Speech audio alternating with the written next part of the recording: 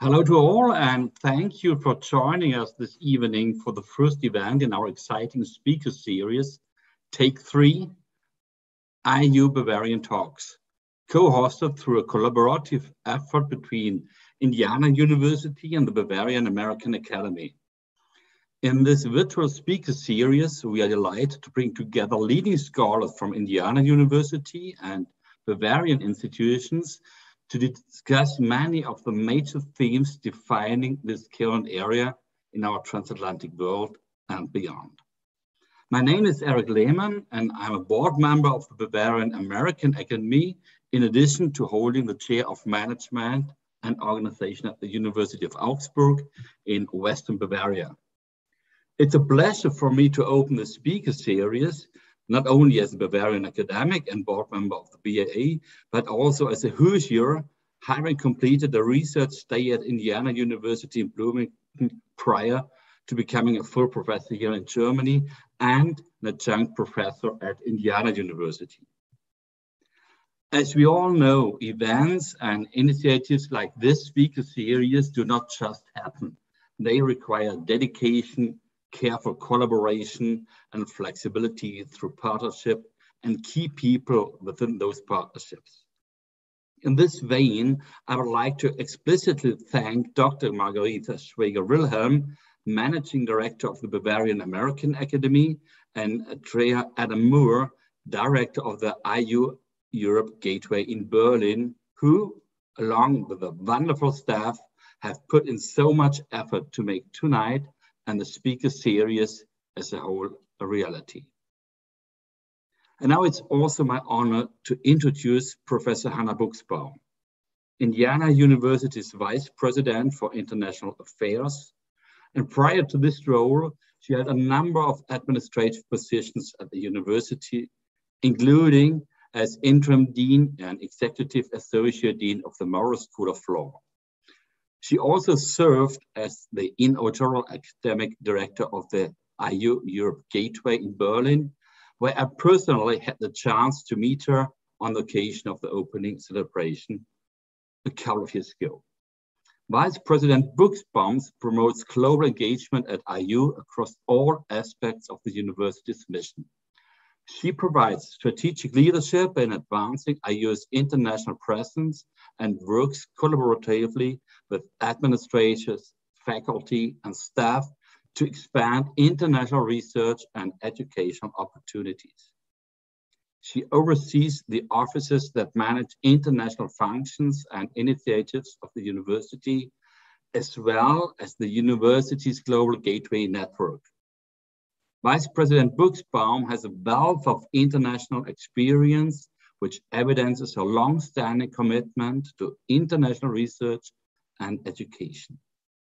Following the completion of her undergraduate and law degrees at Cornell University, she earned a master's degree from the University of Heidelberg. And over the course of her teaching career, she has held visiting appointments at a number of foreign universities, including Humboldt University, the University of Cologne, Université Paris II, Panthéon-Assas. She's active in a number of national and international organizations. She has been elected to the curatorium of the Heike Academy of International Law and to membership in the American Law Institute, and is member titulaire of the International Academy of Comparative Law.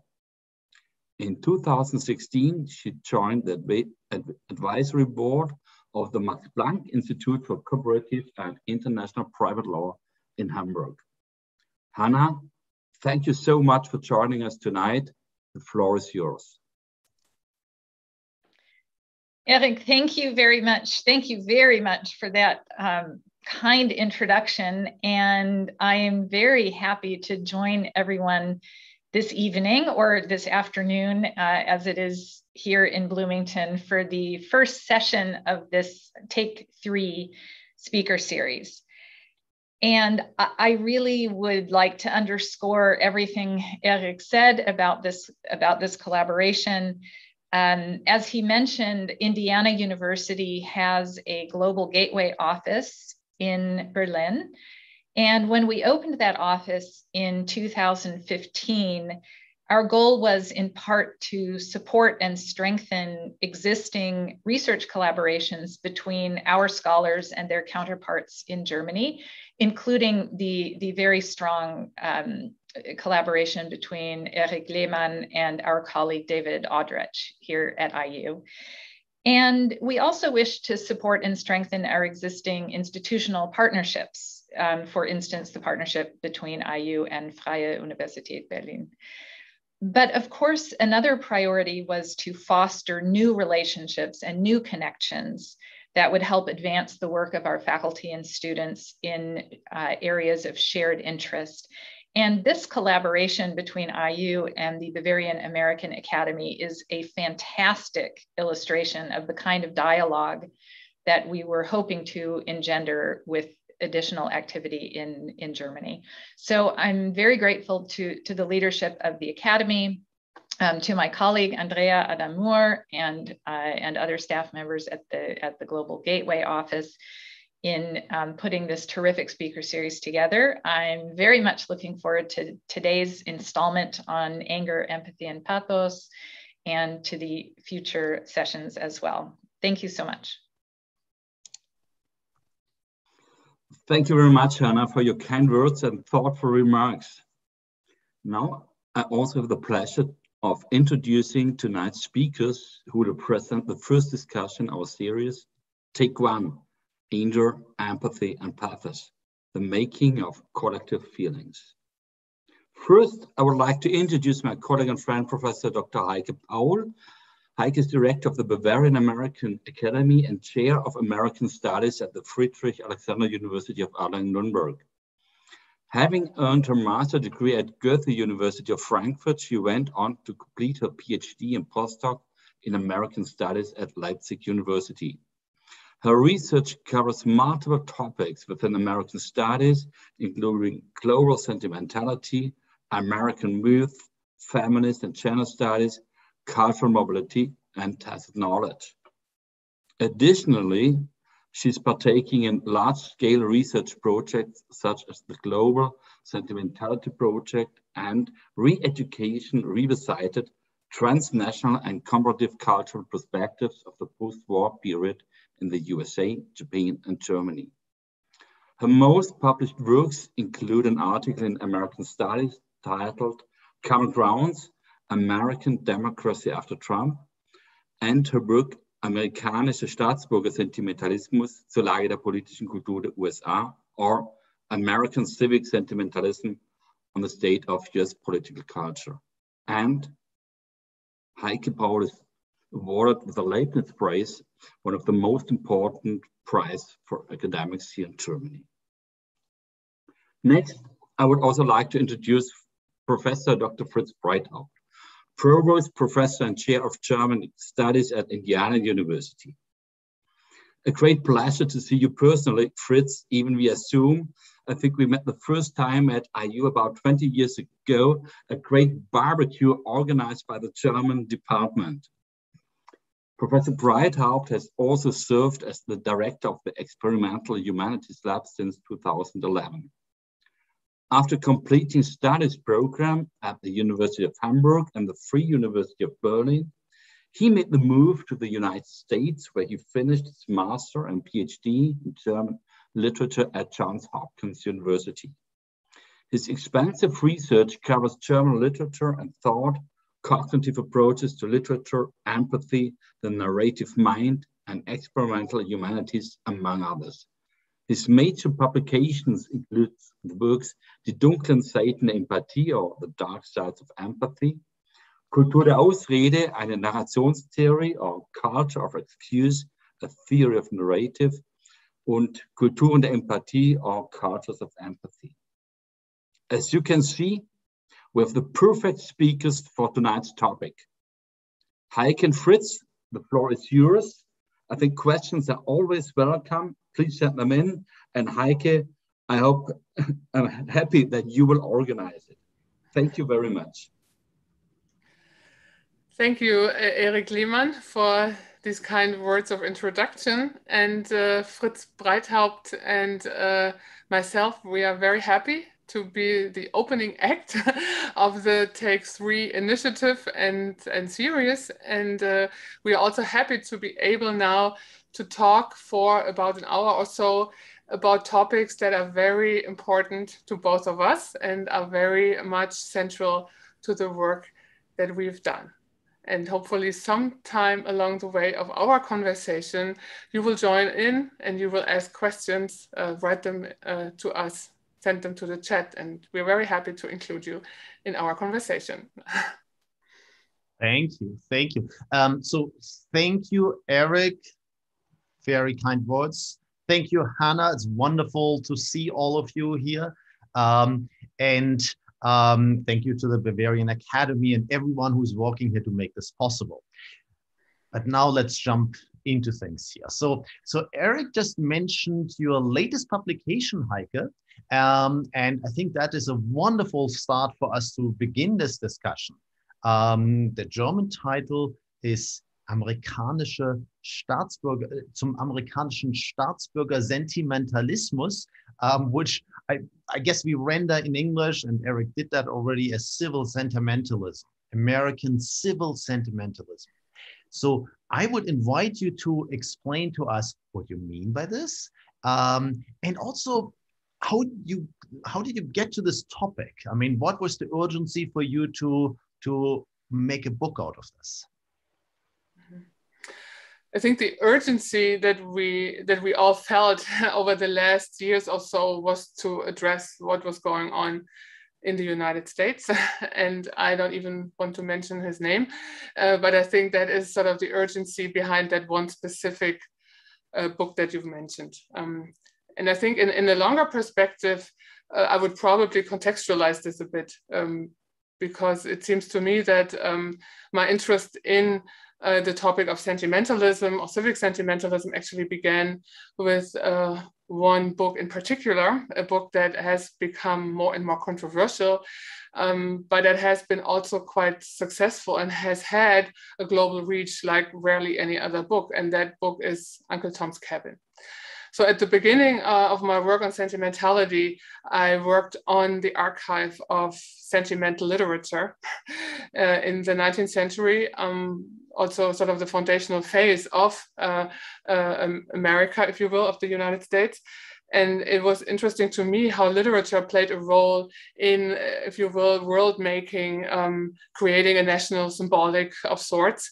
And seeing that these literary texts, and of course Stowe's novel is only one example, were always literary texts, and there were more than that. There were also texts that did politically engage with what they saw and what they found in America. So this was one angle from which my interest actually came.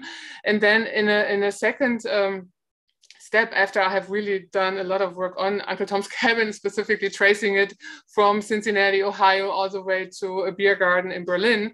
And there's a lot to be said about the really interesting politics of that sort of cultural mobility of that one text.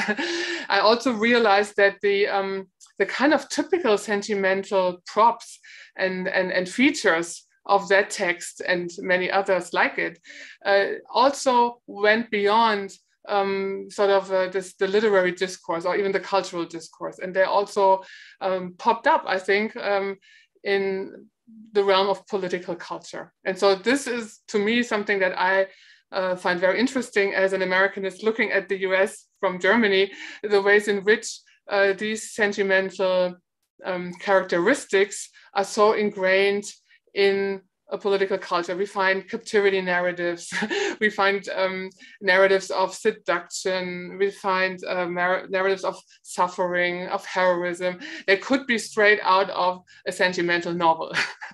And we do find that a lot of times in American popular culture, in self-representations of politicians and so forth. And I know, of course, certainly I'm not the only one to make this observation. As you can see, I put a little archive behind me for tonight to also contextualize my own work a bit in this larger archive of feminist and cultural studies. Lauren Berlant famously said the US is a sentimental nation. And so many others have built those bridges, and I've tried to extend the work that I found in the field to cover specifically also the last 4 years, where this kind of civic sentimentalism seemed to have a new dimension or a new role to play in American political life, if you will. So that is the angle that I find with the sentimental and its larger ramifications. But of course, one of the texts that I've been engaging with throughout my own work is your work on empathy. And it's not just one text, it's actually 2 books that I should mention here. And I want to also draw you out a bit. I mean, you have written 2 books on empathy, one in 2009 and one in 2014. And when you look at them in comparison and within the larger trajectory, to me, it seems that the first book is a more general evaluation or appraisal of cultures of empathy. And then the second one seems to go down one specific path that seems to make it a bit of a grimmer thing. So I know many reviewers have asked you that, or have reckoned with the dark side of empathy in your work. And I want to hand it back over to you to tell us a little bit about the dark side of empathy and how you would frame that within your own work, why you study affect and emotion. Thank you. Thank you. And we'll come back to what you told us about your own work here. Just want to highlight from your own presentation here, the interesting balance that you see in the continuity of sentimentalism. So even though you see some novelty in the last 4 years in America, or 5 years now, you also stress the continuity. And that will, I think, be important for our discussion here to talk about large trends of public moods and so on. So you have you paint a picture of 100 years here and plus. Okay, empathy. So when I started to work on empathy, the assumption was, and that was what I was picking up on in the literature, that empathy is a rather intimate relationship between 2 people. It's something like you empathize with one other person. That was kind of the model of that. And I thought there is something missing here, which is exactly this collective dimension we are talking about, the take 3, to advertise our series here. So my starting point, and I'll use that as a segue into the discussion, was to say, well, yes, we can empathize, but the question is, when do we actually engage our empathic abilities? When do we actually get active?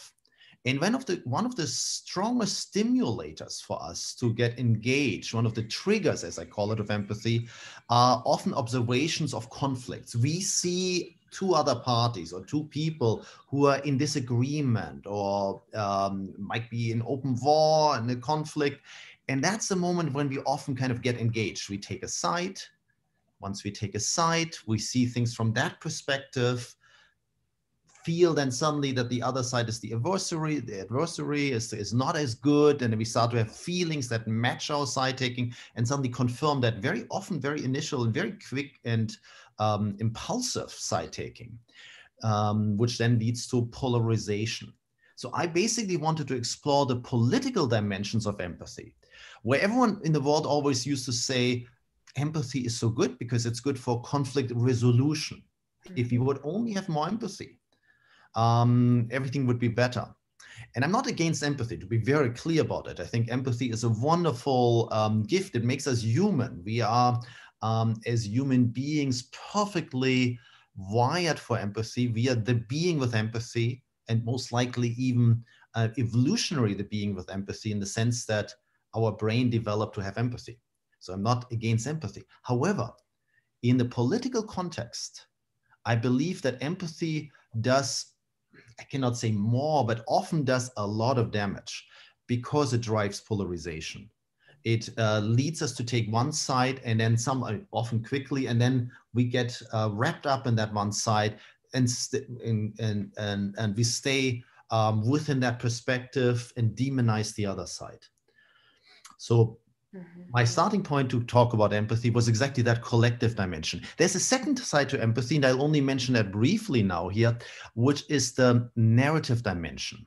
Heike and both have a strong, and I both have a strong interest in storytelling and the political dimensions of storytelling, and the way how we relate to the world by means of storytelling and absorbing stories by others. I mean, it's by means of stories that we co-experience the world of others. It's an amazing ability. And that plays a huge role in empathy too. It's not just that we see someone and then immediately kind of know what's going on. That no, we tell ourselves tiny little stories in our mind about the fate of others. We know what is happening in Uncle Tom's cabin. We can spin that we see a little scene and we immediately know what's coming or what was there before. So in that sense, empathy for me was a wonderful way to talk about collective dimensions that seem to be only concerned to people, but in reality have to do with collectives. But it also has this dimension that we are more likely to empathize if we know what's happening and what has happened, why people are in a certain situation.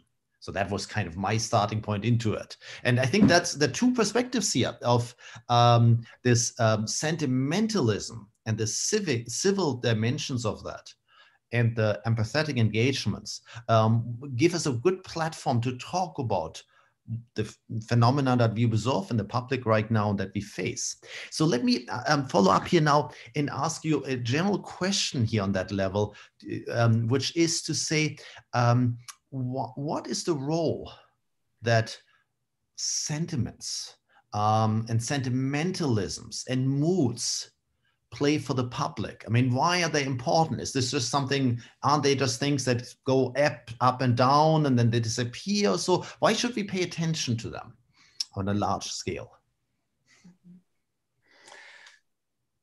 Yes, I think that we would probably agree that it is worthwhile analyzing the way in which we encounter sentiments, emotions, or affective responses in public life for at least two reasons.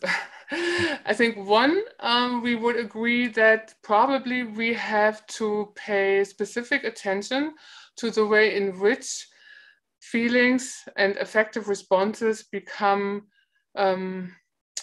orchestrated, instrumentalized, channeled in specific political discourses. And of course, this can be very different emotions. And we know that we would probably give also examples for the different kinds of emotions that also give title to our talk tonight. So we can talk about anger, we can talk about empathy, we can talk about many other manifestations of public feeling. And I think we need to be aware of these kinds of orchestrations, of the making of public feelings for certain also political aims or goals. This might be very simplistically put, but I think that is one very important aspect that we have as literary scholars, as cultural scholars, to look at, as you say, the narratives, look at also maybe the soft power of narratives and dissect them. And on the other hand, certainly, as you drew attention to also the empowerment through narratives, I think we can also see how specific groups can actually find a voice or can find a role to play in public life via narratives of suffering. I can maybe briefly refer here to Rebecca Wonso's book, where she says, you know, specifically in the US, perhaps there is a dominant script of how suffering gets you to be recognized as a citizen. And so she observes that with regard to the civil rights movement, for instance. And I think that would be also an example that we could see as a crucial one.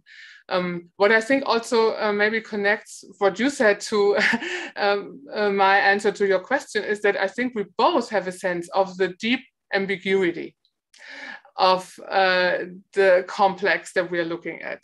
And I don't want to make it seem too schematically as either good or bad or normative or non-normative or whatever. I think that we can see in all the phenomena that we study this ambiguity of what happens when a certain structures of feelings are enlisted for a particular cause. So this kind of strategic sentimentality, I think, is also what I find matters a lot for our civic life. So, and yeah, I would like to hand it over to you, and maybe you can also tell us, like, how from your perspective these topics matter in your work. Well, I mean, first of all, I think we are in full agreement here about the importance of moods, but also the ambiguity that you stress here, including, of course, the potential that is there for marginalized groups to be heard, to claim some of that. Of course, suffering is an ambiguous kind of sword here. I mean, it can backfire, because if you're recognized as the one who suffers, you may also be pinned down in that role as being the one who gets pitied and all of these kind of things, where ultimately people may not truly empathize with your case, but they may more like identify with the helper role, that they should be the powerful people who help the sufferers. But the interesting thing, and here for me, and I think again we are fairly close in that respect, is that we have seen a new dimension here of suffering, where the sufferers also can reclaim agency. I mean, where they can be the ones who don't just want to be pitied, but actually can be heard and do something, and don't want others to act on their behalf. Very interesting, very interesting. Let me add in one additional feature from my own research these days, which is actually that I found that my new playground again. I'm playing again. I play telephone games, and I play telephone games. This children's game where one person tells a story to someone else, who then passes on whatever he or she understood to the next person, and they will tell it on to the next person, and we get chains of these kind of things. In my lab, we do this with thousands, 10,000s of people in some cases, to see what is it ultimately that sticks in it, in stories. I mean, what are the things that people remember? And the old paradigm was that it is causality. I mean, why someone is doing what to whom, that is what's sticking. But that's not what we are finding. We are finding in many, many cases now that is kind of the emotional appraisals, the ending emotions that stick. They are more powerful as that what people remember and what they hear in others than the facts. People may change the facts completely, but it will be similarly happy or similarly embarrassing, whatever they hear. But what was embarrassing or what was happy or sad may have changed. So that adds to this general urgency of considering moods and emotions that get heard or empathetically perceived from others too, they stick. What was behind it and so on, maybe a different thing. But I agree that moods are very, very important here, emotional values. Most people only do what is within the space of their mood, or what others are doing, what they think others are doing, that's what they do. So that's the space of action. Let me throw this back to you here to kind of look at an example here of this. And I was thinking in your case here of mourning as a public feeling. There's a lot of occasions that we have had on both sides of the Atlantic to mourn. We had 20 years of 9/11, but we had many other things that have been displayed as an activity of mourning. How could you explain to us your approach to looking at mourning as a public feeling?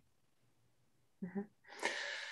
Yeah, I would consider mourning a public feeling next to other discourses that we've seen elaborated, happiness or anger, or so mourning is a specific also cultural practice that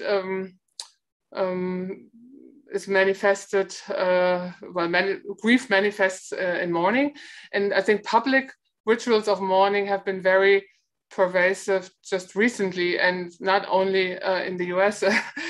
Certainly that we've had a new president come in who ran his campaign on as a mourner in chief, or the designated mourner. I think that has become quite a cliche by now, but to some extent it probably was successful to use this title or this framework to show that he has empathy and that he is willing to listen, that he's willing also to take on the burden of mourning of the nation or of his fellow Americans, to put it a little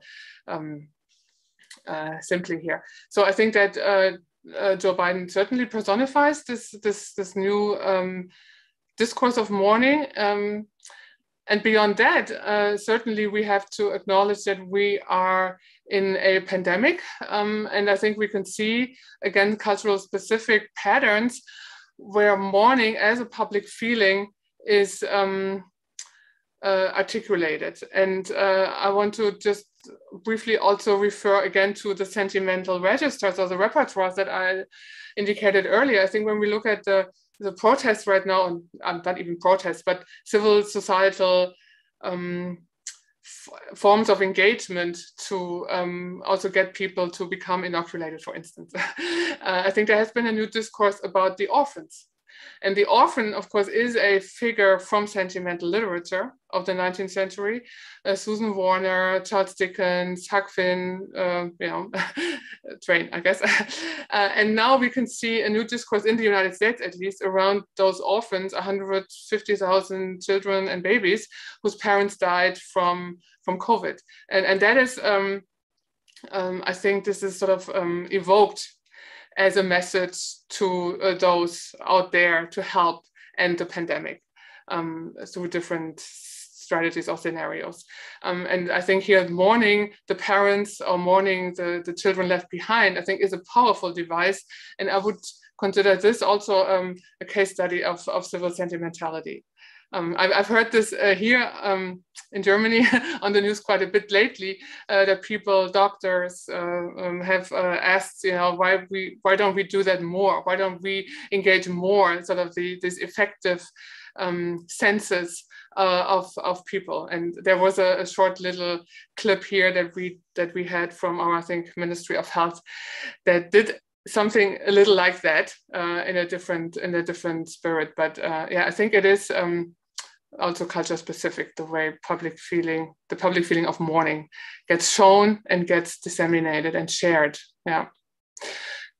So that maybe just as a case study. I want to come back to what you said about your lab and about the way that you tell us or show us this rift or this detachment that you observe between mood and feeling on the one hand, and narrative precision, or whatever we want to call it.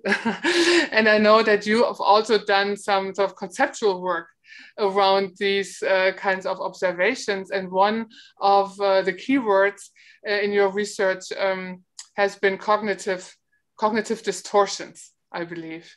To me, this idea of cognitive distortions echoes also affective dissonance, or other terms that I've encountered in the past. But I want to ask you about what do you talk about when you talk about cognitive distortions, and how does that play into questions of feeling and mood? Thank you. So on a large scale, I think the figure of the orphan and the public mourning you describe is probably one of the key marks and staples of our age. There's a second one that this gives me an opportunity to bring in a second one, which is polarization. And I will talk about this. And already to get everyone, all our audience engaged here, the question is, well, both of them don't sound super positive. Mourning and considering the orphan and polarization are definitely not positive. The question is, where's the positive? But let me come to polarization and the question of cognitive distortions. So this is, and I'll explain this briefly here, how we got to this. We did a study in which we tracked the change of cognitive distortions over time in the last 120 years. Now, a cognitive distortion is a thinking and speaking pattern that has been first recorded in the studies of people with depressions, but it also is associated with other disorders. These are ways how people make sense of the world. They're normal speaking patterns, but you find them more often in people who might have a clinical depression or who might be affected in other ways.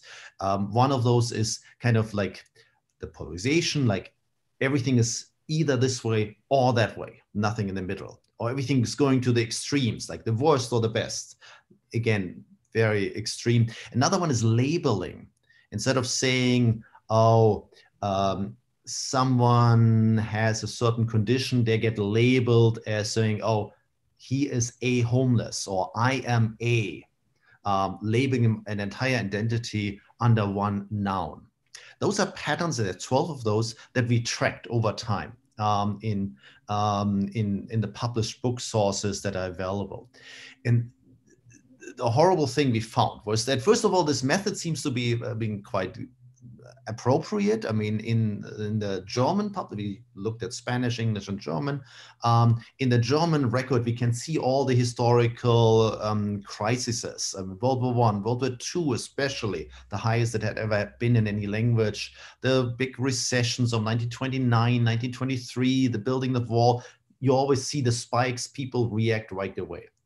And then we see a very alarming pattern, which starts in 1980. 1980, cognitive distortions were the low point collectively in all language zones. But then since then, it has been going up and up, reaching and passing the area of the German National Socialist record. Suddenly something is strange. And that includes polarization, and that seems to be something, a kind of form of warped thinking that's taking over. It doesn't mean that people actually are clinical depressed individually, but that there's a collective mood that stifles people. At least there seems to be some evidence for that. So we're right now looking for how powerful is that. For the topic of polarization, I would say, which is one aspect of these cognitive distortions, I mean, this division, I would say that next to mourning is probably one of the staples of our time. Politically, and on many levels of being with people. It has become harder, it seems, for us to talk to people who are different from us, to even engage those kind of people. We fall apparently into patterns where we are much more divided. This has been fairly obvious here on the American side of the Atlantic, but there's indication that something like this might be happening in Europe too. In Germany, there's trends in that too. I always kind of see Germany as a country where there's still more of that happening. For me, it's always still the happy encounters and trains where you can talk to people who are different from you, only that we can't travel by trains as safely any longer since COVID. So there's a lot of problems here. So, okay, so let me use this kind of a somewhat grim picture that the two of us have painted here to ask you again. I mean, you can choose which angle you want to take. How moods change over time. I mean, what is the long impact here? Is there hope for us, or is this all gloom? And maybe also then thinking about it is, where do you see positive lights in this? Is there something that stands out against these rather sad trends that we observe here? Is there something else? Yeah, I think there is hope, yes. I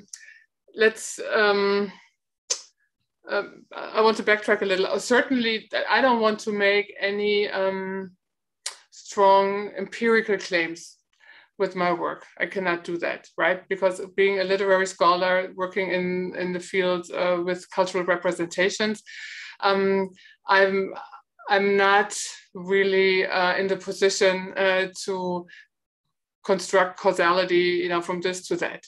So I want to make this a little looser, or maybe a little more, looser, a little less conclusive. I think we can see different tendencies at different times. And I don't think that the discourse of public feeling is all that monolithic, given that we can look at specific groups, we can look at specific actors, or we can look at specific constellations. Yeah. So when we look at, for instance, civil society groups who are engaging in certain kinds of protest, then the perspective is a completely different one than when you look at presidential rhetoric, for instance.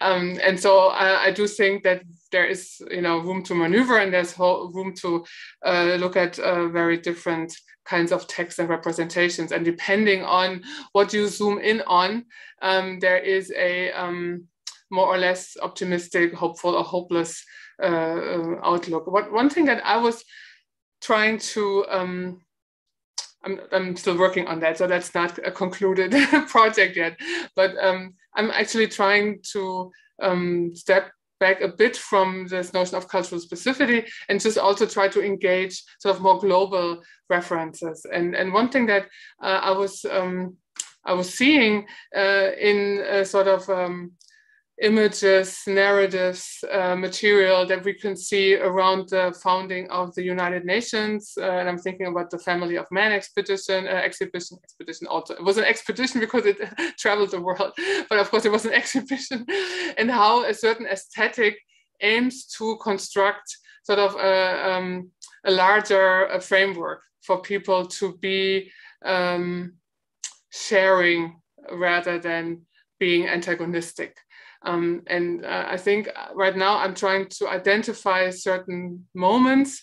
One of my colleagues, Gerd Hurm at the University of Trier, has done extensive work on the Family of Man exhibition, and I probably don't have a lot to add to that, but taking it as a symptom for a discourse of what I would call global sentimentality, and look at it in that light, and just focus on the way that the kind of a world public sphere is created, and how can that maybe be create an impetus for overcoming polarization here and there. But I think that's very much in my work limited to specific narratives, to specific visual cultures, and I always have to circle back to the literary texts that I look at, and that is of course a very special discourse, a very special source. Yeah. Mm-hmm. What about you?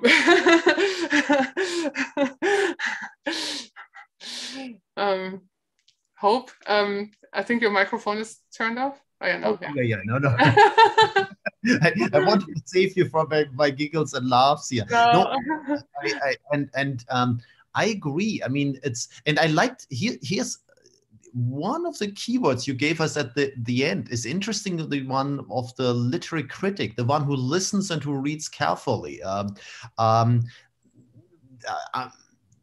If we look carefully at what other people do and what they tell us, on a very small level, every one of us can make a difference. Everyone who listens carefully to others and so on breaks out of all these seemingly polarized patterns that often appear that way from a very high kind of level and high scale. So I am probably more or less by nature kind of an optimist, and my question here about seeing, okay, we are stressing the negative is here to say, well, there is actually a lot of positive that is happening and has been happening. Both of us are trained humanists, and in the humanities, there's a huge trend, and also in the social sciences, to focus on the negative, of course. That's how you get attention. That's what we were trained to see, but that's critical theory, or also even on the affect theory side, people tend to look at that. But if you look at global developments, of course, the world has come closer together. The United Nations are not just kind of like a mere fantasy. It's not that we have a world government at this point. It's not that we have overcome division, but we've made enormous progress in the fighting of global hunger and so on. I mean, so there is something, the idea of the world family, and I like that you stress that, the we feeling is somewhere there. Climate change is another one of those huge topics where most people right now may kind of say, we're not doing enough. That is probably correct. Many people are slow about it, but it's also wrong to say we're not doing anything. There is cooperation coming on many sides. So in that sense, I do think there is something. From the positive sides, so one of the aspects was, of course, the question about how do things change over time. And some things are big ships, they change slowly, but there's a lot of changes that happen rapidly. I mean, something new idea jumps up. In politics, we are often seeing kind of new ideas pop up, new forms of radical things. In Germany, it was the Alternative for Germany as a new party that just came up very fast. Here at Indiana University, we could observe it. Here I should mention the anecdote that Bernd Lucke, the economist who was one of the two co-founders, spent a sabbatical year here and then came back with his ideas. So we observed it, and suddenly there was a wildfire of that new idea. But we also saw Black Lives Matters and the Me Too movement pop up, where new movements get a voice. And there's new agency given to players who were left out. And so ultimately, I would pin my hope on this very idea that you mentioned early on, Heike, meaning this idea that suddenly people who feel like they've been left out, who suffer, can claim a voice nowadays. We hear more voices. And that in the beginning, this is stressing the negative and the divisive aspects, and the mourning side seems to be normal. But I have the hope that we're moving towards a more inclusive democracy in the long run. And there's still much work to do. I mean, there's the huge division between rich and poor countries that I think we have not even really scratched on. There's real work for us as a planet to do. But more of these voices are now there. Mm-hmm. And we could even look at these movements in more detail. And also, I mean, for me, it is, of course, interesting how the Me Too movement, for instance, which is extremely important and has extremely, impact, has had a huge impact on various discourses, public discourses. But how this movement, as an example, does become intelligible in its articulation of protest, again, by referring to certain sentimental tropes, right? So the evil seducer and the damsel in distress. And feminists have also pointed to, again, the ambiguity of these framings. Of course, I'm thinking about the Weinstein case, and there are similar ones like that, but that, of course, was the big case that we all heard and all followed. And so, feminists have been critical about the way that Me Too can, in part, really focus on these very dramatic stories where glamour becomes is subverted or is deconstructed in that case, and the women again as the victims. So, and what does that say about feminist agency? And should not Me Too focus more on sort of structural inequalities, on structural problems, on sort of notions of equal pay and so forth, rather than on always very personalized settings and scenarios that do get a lot of public attention, right? More so than those other things that may be structurally much more important and much more resounding and much more relevant for women in the workplace or women in families and so forth. But it is this scenario that the Me Too moment began with, right? Of course, it has changed now, but this is the primal scene that we all think of. We think of this dirty old man with the bathrobe, and we think about the beautiful actress in the hotel room. And that, I think that is a very sentimental scenario in many ways. And so I think all of these, I don't know if we want to talk about other movements as well, but we can see how these movements in trying to get a certain kind of, or garner a certain kind of momentum. Of course, on the one hand, they use well-known, well-rehearsed storylines and plots while trying to add to that or try to appropriate those plots or try to use them to address a new issue, a new problem. So I think that is very interesting to see for me. And I wanted to come back, sorry, I want to come back to the laboratory again, because I was very intrigued by what you said. And as I said, to me, it kind of exceeds my own expertise in what I'm doing. And I wanted to ask you about your, and this would be maybe on a different level, because we are also, this is announced as a scholarly conversation. So let me ask you about your sense of how interdisciplinarity works. when doing affect studies or when looking at emotions? Because I think we've all been referencing people in sociology, in other fields of study, political science, and your connection now would be to do cognitive studies, cognitive science. So what do you see?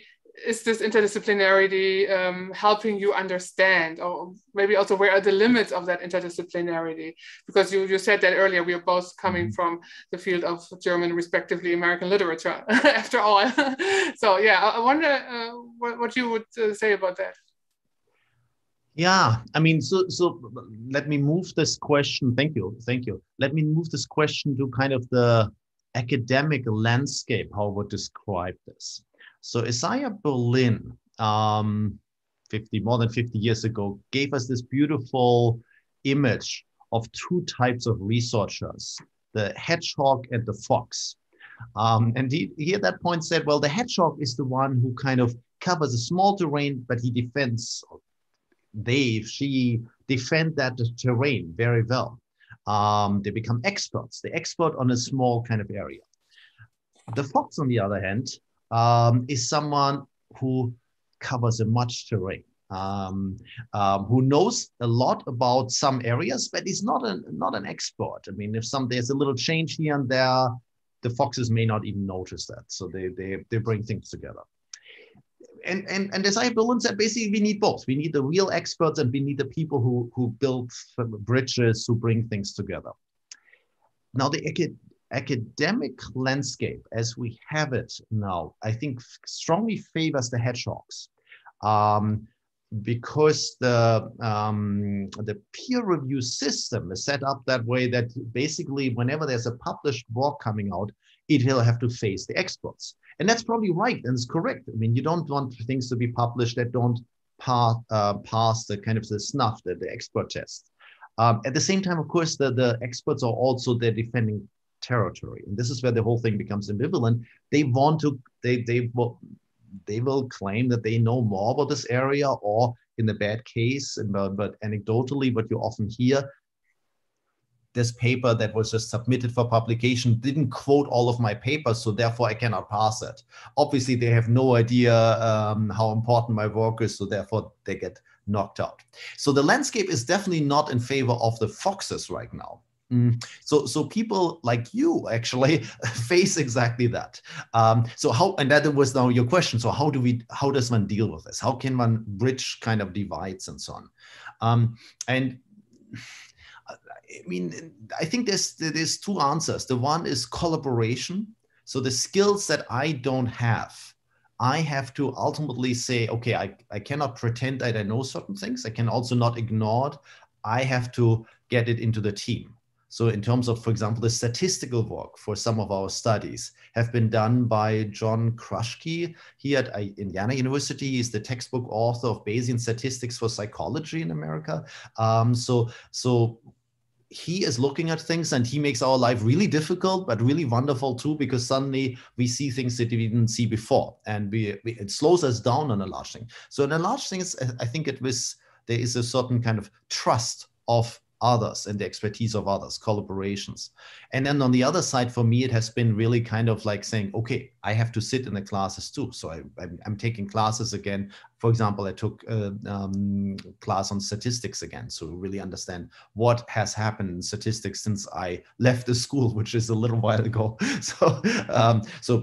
And I believe that is really what we need. But the new skill for all of the students who are listening to this is, I would say, is really kind of like try to build up teams of people that are different. Try to build up teams from people who are studying at a different university or are really focusing on a different field. That is a skill that we need to acquire, to kind of bring these perspectives together. And then for people to be self-confident, to say, well, what we do, let's say in literary criticism, close reading, don't immediately sell out to something that is statistically more shiny or something like that. That's not, you need both things coming together. And that's kind of that has been the principle in the lab, is basically to say, no, we have people from different fields here. We're trying to collaborate and we try to meet the standards of different fields. So I try to avoid saying that we are doing interdisciplinary work. I say we work in a multidisciplinary field, which means we have to live up to the expectations of more than one field at the same time. Mm-hmm. So, I mean, and that's, so, I mean, let me throw this question back to you. You're making, I mean, and this is what we all admire about your work, of course, is that you are trained in the rhetorical analysis and close readings of literary texts and literary tropes. And now you see them at work in dimensions that go far beyond the one literary text. You see them suddenly in the speeches by politicians, and you see them popping up in public walks. So you see them in newspapers and stuff like that. So what kind of checks and balances do you wish for your work? I mean, how do you want this to be kind of, I mean, because we want critics, good critics who tell us you're right on or you're going too far. Mm-hmm. What are you hoping for here? What is your checks and balances now from the academic side mm-hmm. that you hope to see there? Yes, I have critics. Now, first of all, yes, I would agree with you that collaboration is very important with regard to trying to see one's own work from a new perspective and also to help others maybe see dimensions of whatever there is they're looking at also in a new light. And so I'm very happy that in Erlangen we have a group of collaborators from different fields: political science, cultural studies, literary studies, media studies, sociology also, and we all look at the sentimental in some various manifestations. And it's very helpful because, just to give you an example, of course, there is a large discourse about sentimentality in American studies. I indicated that earlier.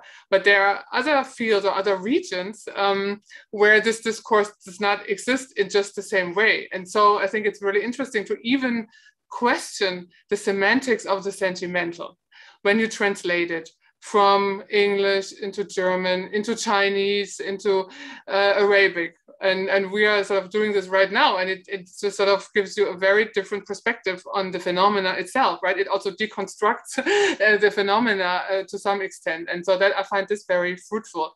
And so I am very much in discussion with, for instance, people in political science. That's very helpful for me. Yeah. Oh, Fritz, we have questions coming in. Shall I bring them up? I think this is a good moment. It's a good moment, right? Yes, exactly. So, I think the first question goes to you, Fritz. It's from one viewer who asks, he wants to sort of revisit this whole idea of empathy driving polarization. Mm-hmm. So, and if still empathy is a good thing, but it does drive polarization, how do we become more moderate? How can we disconnect from polarization with or without empathy? Is that a question mm-hmm. you can answer? Okay. I can say something in response to the question, but I can answer it is that is for someone else to judge here.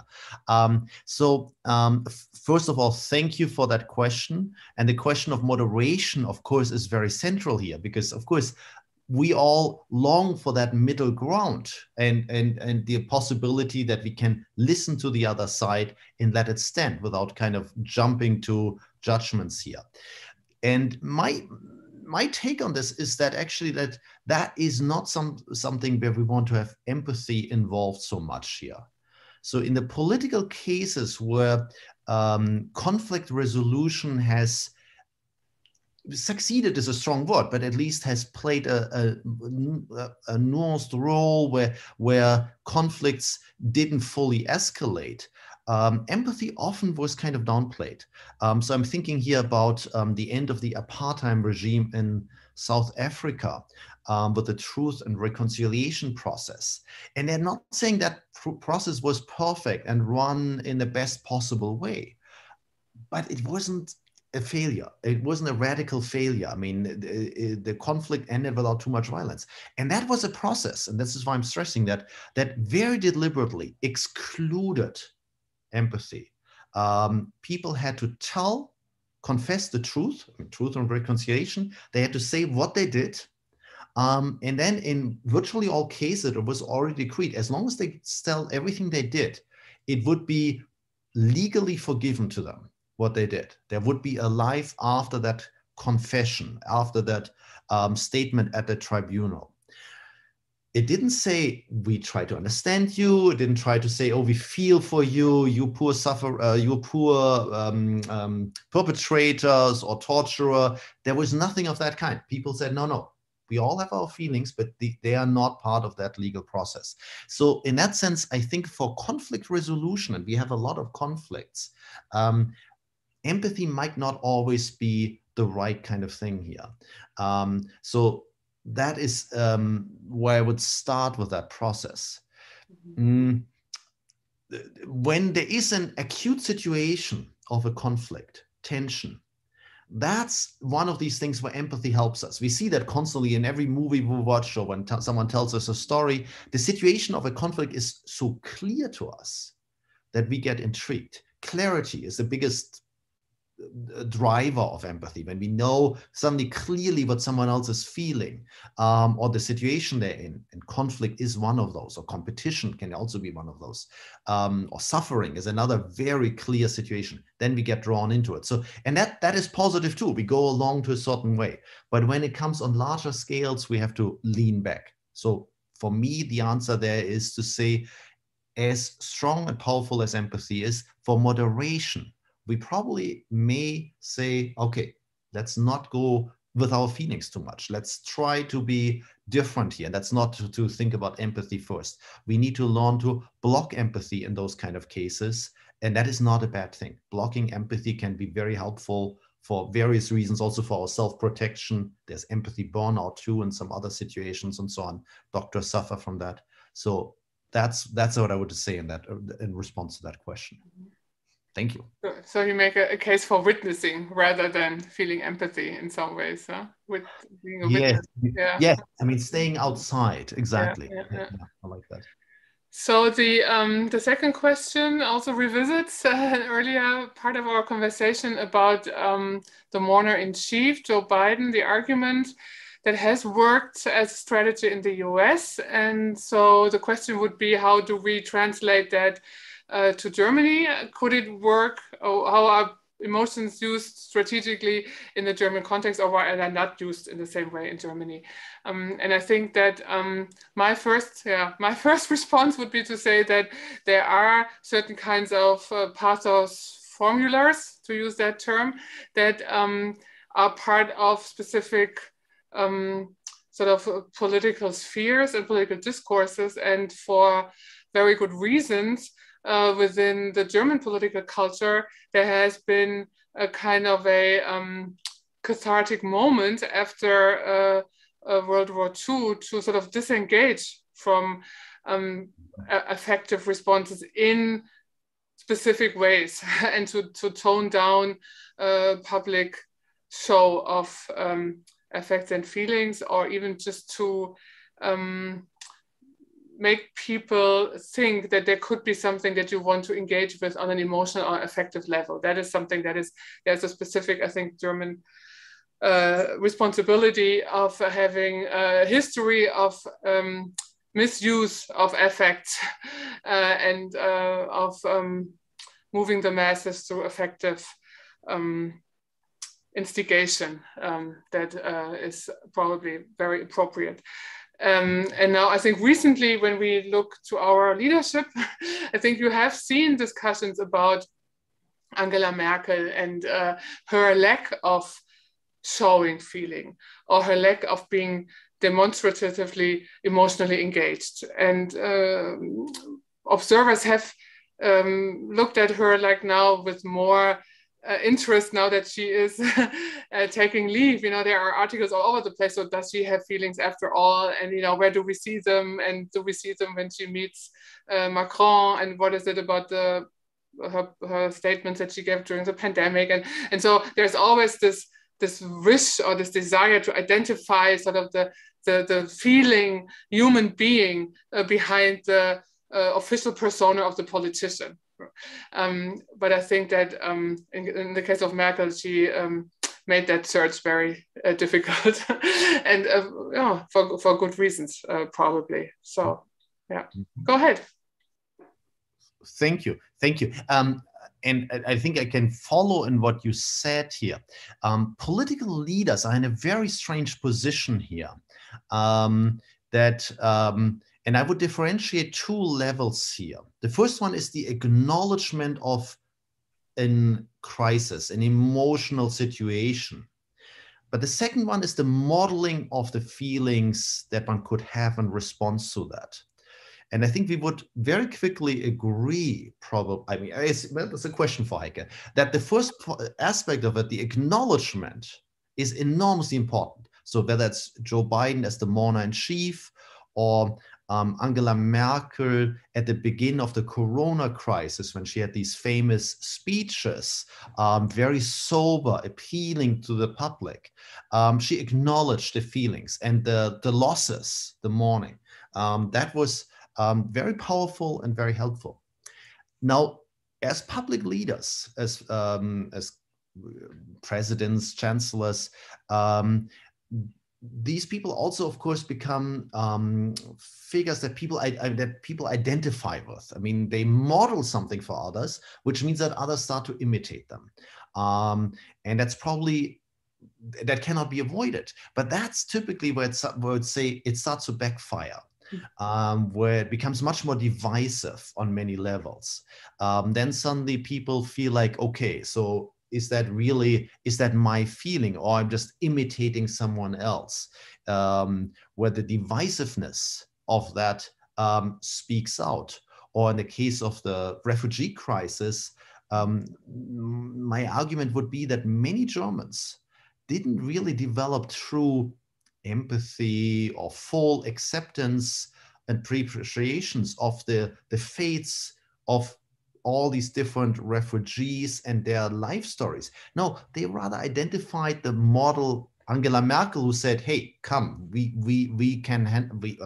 have an obligation, we can do it, come here. They wanted to be the hero. They wanted to be in the spotlight. They fell for the trap of identifying with a leader, which is easier and comes cheaper, but at the same time then often backfires.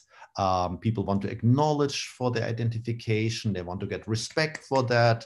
And that's where the whole thing then backfires, where even resentment is notch. So in that sense, I would differentiate a little bit on that level also here between the first phase of the acknowledgement of the crisis, but then also in this modeling the response, where that usually becomes very tricky. Mm-hmm. Yeah, I recognized one of your chapters in The Dark Side of Empathy, right?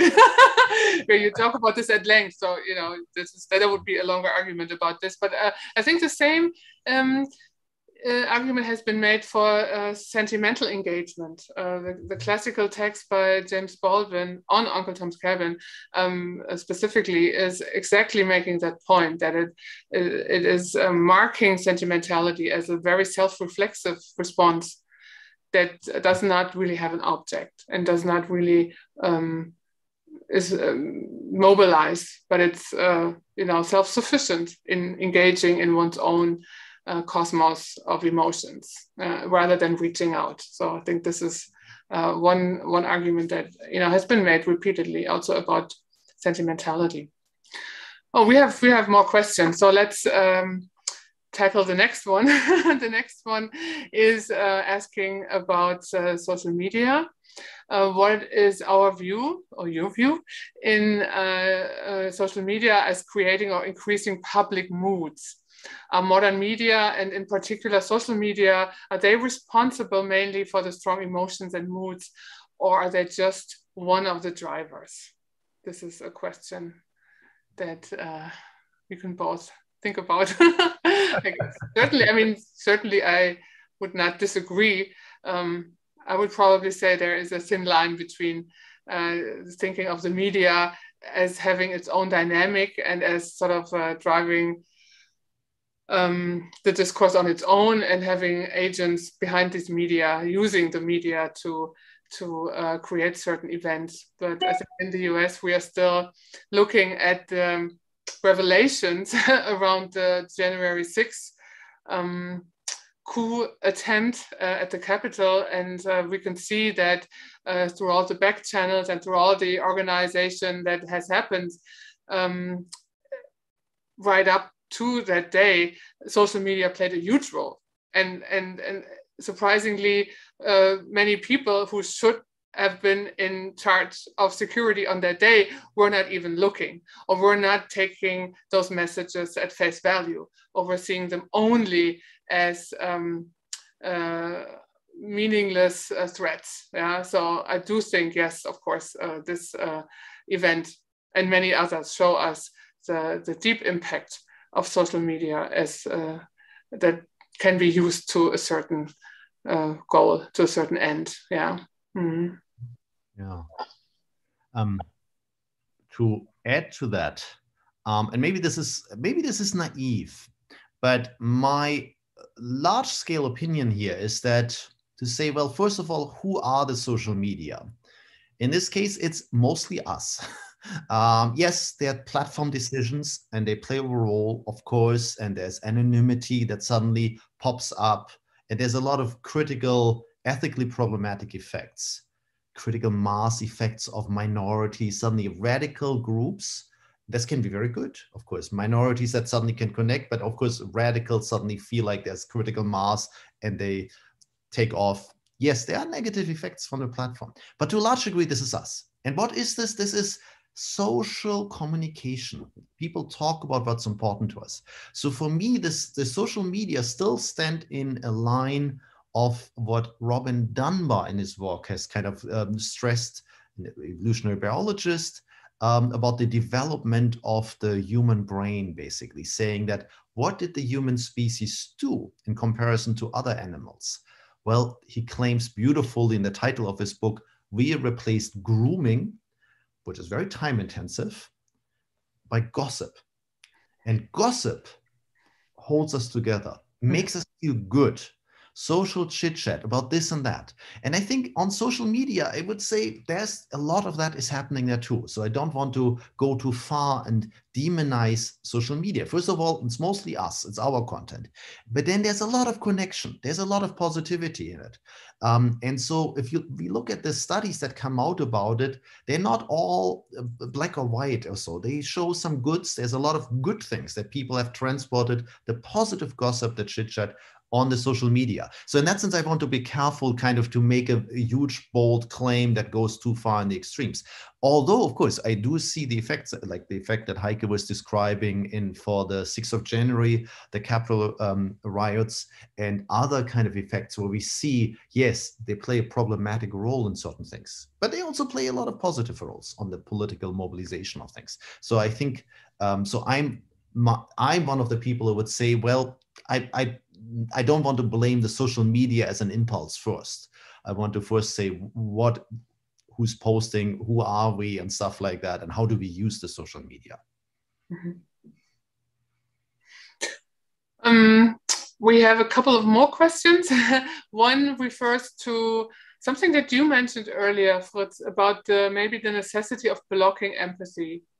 So one person is asking, do you think that for specific groups or people, for instance, for physicians, even though empathy is blocked to prevent burnout, the physician can still truly learn from the situation, even when blocking his or her empathy? Yes, I mean, this is a clear case for me that I would say what we really need to learn is to say when we want to block and when we want to unblock and allow empathy. I even though I've written a book that's called The Dark Sides of Empathy, I'm not propagating to say, oh, we should all block empathy and leave it out and become hyper-rational beings or something like that. No. What I would say is we need to be aware of this possibility. And there are people who get, who suffer from having too much empathy, who are like, hostages to situations, towards other powerful people, or who want to do too much good. And medical doctors do a lot of good, but the only problem is their work day is so hard. They jump from one patient to another. They don't get the emotional temporal arcs that they see healing and improvement and so on. That is very taxing. And so these people, I would say, no, don't want to block it completely, but find ways to manage your empathy. So in that sense, it's about managing these kind of things of allowing and not allowing it. People do not owe empathy to everyone. So this is your empathy to channel and to manage. But then if people are able to manage it and to control it a little bit, I think they're also able to use it, sounds too utilitarian, but to really employ it in very positive ways. Empathy is good for us, for the empathizer. It makes us live longer, we're more connected. It's a richer life that we live, and it's good for other people too. I mean, the patients of a doctor who think that their doctor has empathy for them are doing better. And at least one thing we know about this is they're more likely to take the medicine as prescribed. About 50% of patients do not take medicine as prescribed for various reasons, but that often is very, very bad for them. This is 50%, the number apparently is even true for cancer and cancer medicine. And this trend can be changed when the patients feel that their doctor has empathy for them, feels for them, they're more likely to take medication. So we know there's positive effects. I mean, there's probably others too, obviously. So we need to find balances. People need to individually manage it. I've gotten a lot of correspondence from people who read one of my books or so to say, how can you teach me to block empathy? I'm suffering from this. And that is true. That is difficult. And actually, unfortunately, I don't have a very good answer to people there, except to say, observe when it happens. What lures you in? Why can you not, in certain cases where you know that you will be exploited? We're thinking also about what Heike was saying of the manipulations on the mass scale, on the political sense, where moods can be used to exploit you. When does it happen? And maybe you can see the signs early and try to say, okay, let's withdraw. Mm-hmm. So maybe one last question that we have here, we can take that as our final question perhaps, and then wrap it up. So the question relates to the fact that we have been looking at the United States and Germany a bit, mostly maybe the US or maybe in a transatlantic framework as befits our series. So the question is that when we not talk about the United States and Germany, what is different in places and countries that are not or do not appear to be as polarized as the United States and also Germany? And that may be, our last question that we take. So what is the answer to that? You want to start? We can play ping pong. Yes. Well, I think that we've had a long discussion over the last decades between discourses, weighing discourses of recognition against discourses of redistribution. And people, critics, scholars, Nancy Fraser, Axel Honneth probably are the two main speakers in a dialogue about these two topics, have come down on various sides of that, of these sort of balancing scales, if we want to look at it in this way.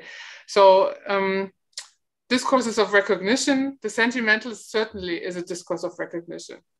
What it does to effectively redistribute or to make a society more just, there's still a question mark for me behind that issue. And I think what we see, polarization is a result of, I think, social injustices and inequality on a large scale, structural inequality, systemic injustices.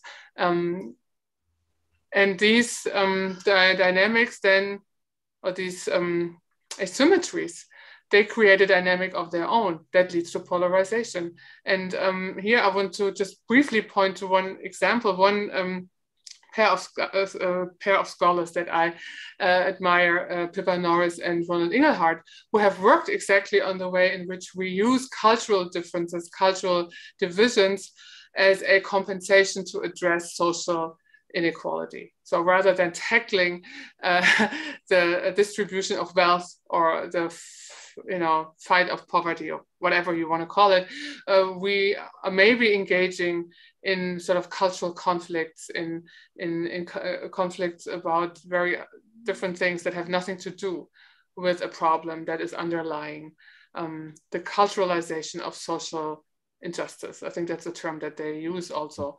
And I find this, partially, I find this very convincing. And so I guess polarization arises from inequality and injustice. And I think that we have a long history of priding ourselves that the liberal democracy model that is in place in the two countries that we are speaking about is not allowing that in such a crass way. And I think we are realizing that maybe that is not the case. Over to you. Interesting. So thank you. That it is a nice opening for us to reflect about other countries and other situations. And it is true. I mean, there are very different descriptions of it. So I am not an expert on China. I cannot claim any expertise there. Here's an interesting, and I do this anecdotally. So I have many students from China in my research groups, or interact with them.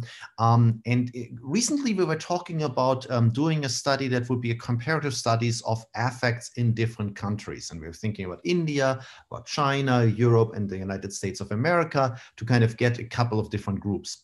And so we were brainstorming, and the Chinese students in particular, then we're thinking, okay, what is a particular way how to describe the mood in China? Now they are students, so but what they came up with, this was interesting. It's not something that we would see maybe as strongly in the Western countries, was a concept that I had not heard about. They called it the king of evolution.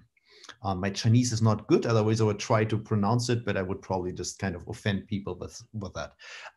It was king, not queen of, I asked about it, but they say, no, they always say it's a king of evolution, which means that there is a lot of competition towards using your time very effectively, coming forward. For the students in particular, the image that they used to describe this was the students at the elite universities having had mounted their laptops on their bicycles so that while they were biking, they could read papers to effectively progress and come forward.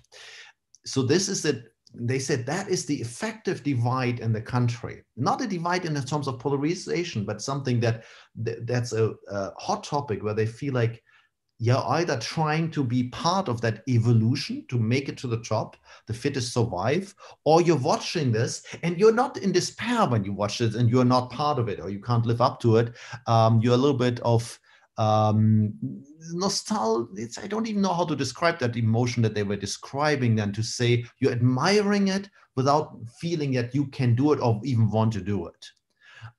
So there's very different kind of public moods, if this is correct. I mean, this was something that I felt there.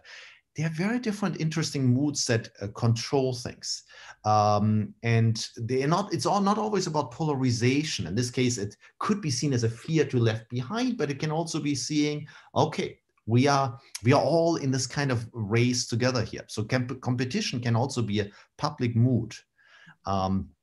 That leads to a very different situation. And we would describe very different aspects that have consequences for the feelings that people have, for the way how they have empathy or not have empathy, how they channel these things. So there is a rich discussion of it. And I just wanted to hint at that briefly here. Thank you. Thank you for that. Yeah, I think our time is up. Thank you for tuning in. Thank you for all of your questions, which have led us here and there and to many places where we didn't even plan on going in our conversation. Yeah, thank you for your interest. And thank you, Fritz Breithaupt. This has been a wonderful premiere with you here. And I hope everyone will tune back in for our next event. And for now, I say good night, have a nice evening, have a nice afternoon, wherever you are. And we'll see you soon at the BAA and the IU. Good night. Thank you, everyone. Thank you, Heike. Thank you.